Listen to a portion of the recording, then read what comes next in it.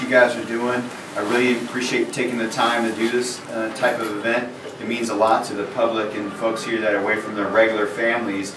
You know, they're going to be on Facebook, they're going to be on Instagram saying, look who I saw. Since then, over the last 11 years, your career has just been unreal. I mean, I've followed you guys. You performed at the NBA Finals halftime show. You guys did a stint in Las Vegas.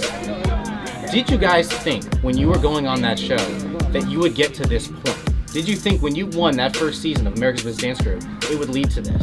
Like you said, 11 years later, and I mean, we're here in Japan, you know, and we're talking to you about this run that we've been on. We have the original crew right here, so we're just embracing the fact that, you know, we're still living our dreams out right now. We're still building everything out right now. It's happening right now.